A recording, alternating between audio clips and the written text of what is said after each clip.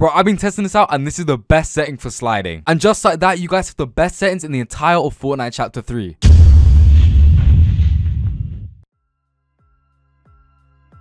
Yo, what's going on guys, and welcome. In today's video, I'm going to be teaching you guys the very best settings for Fortnite Chapter 3.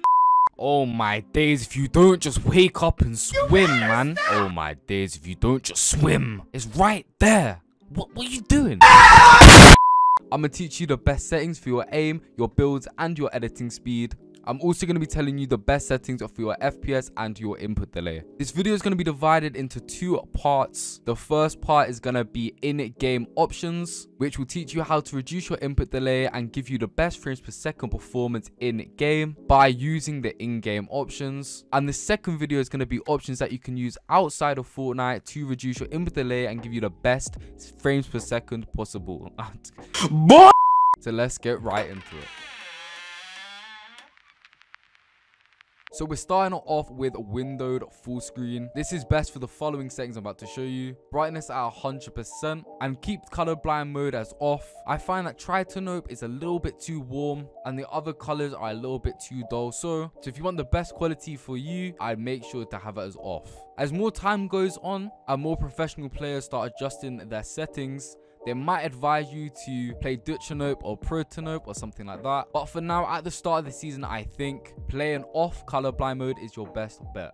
Okay, so the graphics quality settings. Put view distance at far. This is so you can see builds that are really far away, which is best if you're an aggressive player like me that wants to go and eliminate everyone. So make sure you have it on far. Shadows off, anti-aliasing off, effects low, post-processing low. All these options here are drastically going to decrease your FPS and drastically increase your input lag. Now, this is kind of a black sheep here. The textures mode is at medium, and I'm pretty sure it affects your FPS and your input delay as well. So it's actually your best bet to put it on medium. Advanced graphics options. Now, VSync is absolutely terrible. What VSync does is actually it matches the FPS of your monitor to the game, which makes you have insane input lag. Make sure you steer clear of VSync, bro. This is the worst option possible. Motion blur just makes you have less FPS and more input delay, and it doesn't even look that nice. Rendering mode at direct 12 beta. I find this is the best for my input delay, my FPS drops, and everything like that, and I think it looks pretty decent myself. Allow multi-thread rendering. What this actually does is if you have multiple cores, it will actually use all the cores instead of just individuals, which will make you have a better performance in Fortnite. NVIDIA Reflex low latency, put that as on plus boost. It helps you the most with your input delay, and I put DLSS as off. And make sure you keep ray tracing off. What ray tracing will do, it will make your game look absolutely amazing, but it will make your input delay and your FPS very, very bad. Now, there's also another option here where if you don't use one of my settings, it will come up with use high resolution textures. Now, you want to disable this option, and right now I'm going to also show you how to uninstall the option, and right after this I'm going to show you the rest of the settings. So this is how you uninstall that option on PC. You have to open up your Epic Games launcher as so. You come over to the three dots here, and don't worry if it looks different to what you're looking at. Basically it looks like this. Then all you have to do is still just press the three buttons here, the three dots. Once you press that, all you have to press is options, and it will open up this segment here. Now here you can see every single thing that you've got installed, your language packs, Fortnite Battle Royale itself, and Fortnite Save the World. However, that's not what we're interested in. As you guys can see, there's an option here called high resolution textures. Now that is where your high resolution textures are actually saved. Now 20 gigabytes for something that is actually affecting your game's FPS and input delay is absolutely ridiculous. So what you want to do is, if it's ticked, you want to untick it and then press apply. Now, as you guys can see, that took my required storage space down from 42 to 21 gigabytes for something that actually makes my game performance worse. Now, if it's already unchecked, then don't worry, it just wasn't installed. Just make sure it isn't checked and click apply. Toggle sprint, make sure you have that as off, as we won't be needing it in the bind section. Sprint by default as on, as we won't be needing it. Sprint by default on, as we will be needing it in the bind section. Sprint cancel reloading as off. Auto open doors as off. This is so when you accidentally edit a door, someone else accidentally edits a door, you won't be busy pushing the door, you will be shooting them. Hold to switch pickup as off. Toggle targeting is off. Mark danger when targeting on. Auto pick up weapons as on, as when you're landing on a weapon, you get it before the enemy. And here is my preferred item slots. This just saves you time and doesn't make you have to go idle. Make sure you have your sniper or your bow as the furthest to the right option. So when you're going from your AR to your sniper, all you have to do is just press L1 or LB and you instantly get your sniper out. And auto sort consumables to the right. Make sure you have reset building choices on and disable pre-edit options is on, as you don't want to be running around having already edited builds like this. You better stop! Turbo building is on. Obviously, if you don't have that on, where have you been? Confirm edit on release is the best for your edits. Make sure you edit like a macro. Invert view obviously off, and then all of these settings you want to just have off. Now, replays. If you're a YouTuber that does montages, you're gonna want to obviously have replays on, but for the general person like you or I, you're gonna want to have replays off.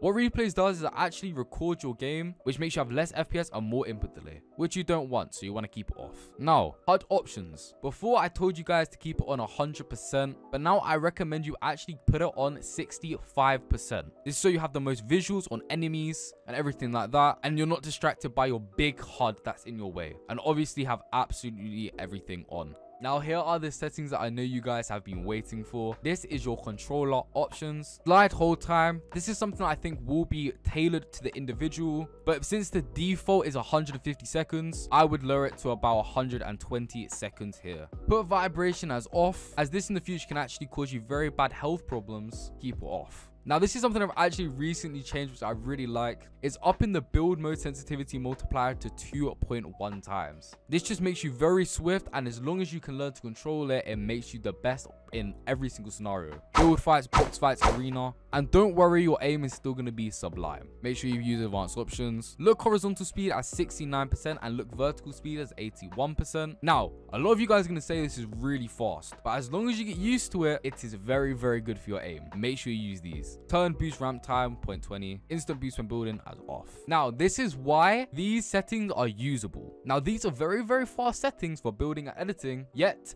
the aim down sight speed is very slow. 32% and 32% and a 0.22% on the ADS boost ramp time. Now, these are by far the best aim settings in the game. As you guys know, I used to be known as one of the best aimers, or a lot of people used to get impressed by my videos. So I think I know a thing or two about this. For aiming, I know it's a very controversial one and not everyone's gonna love it, but exponential. Now, this is better than linear in my opinion. If you have switched to linear, I please give exponential a go again. This is one of the best settings in my opinion. But your aim assist strength as 100%, obviously you want all of that aim assist. Left stick dead zone as 20%, and this is another controversial one. I think putting your right stick dead zone at 10% is actually much better for your aim. It just kind of sticks to the player. Like, it's mad. So if you want the best aim, you wanna put that at 10%. If you want to be good at building, I think 10% is a good middle ground as well, but maybe try about 7% if the building is a bit too slow and stiff for you. But if not, 10% is a good way to go. This option makes my aim very fluid and it's very good. Now, obviously sound options are tailored to whatever you guys would like. However, sound quality should be at high and 3D headphones should be at off. And if you scroll down a little bit, you'll come to licensed audio. Now, if you're a YouTuber or an aspiring YouTuber that doesn't want their videos copyright claimed or striked, then make sure to put it as mute others. Now, here are the controller binds. These are the best binds for your reaction speed, for your edits, your build, your aim, everything that I've talked about in this video. Now, I will be giving you a bit of time to copy these down, so yep, make sure to copy these down. If you do run out of time, then just pause the video, copy them down, and then continue with the video. Here are my build controls. I really love these binds. I've actually had them for a very, very, very long time, and I haven't changed them because if it's not broken, there's no need to fix it. Here are the edit controls. Once again, I haven't changed these in a very, very long time. I think I might have tailored them a little bit back when the macros videos were very, very popular. However, since then, I haven't actually changed them because once again, if it ain't broken, I ain't no need to fix it, mate. And here are the ability controls. These are the best. I'm gonna give you some time to copy them down.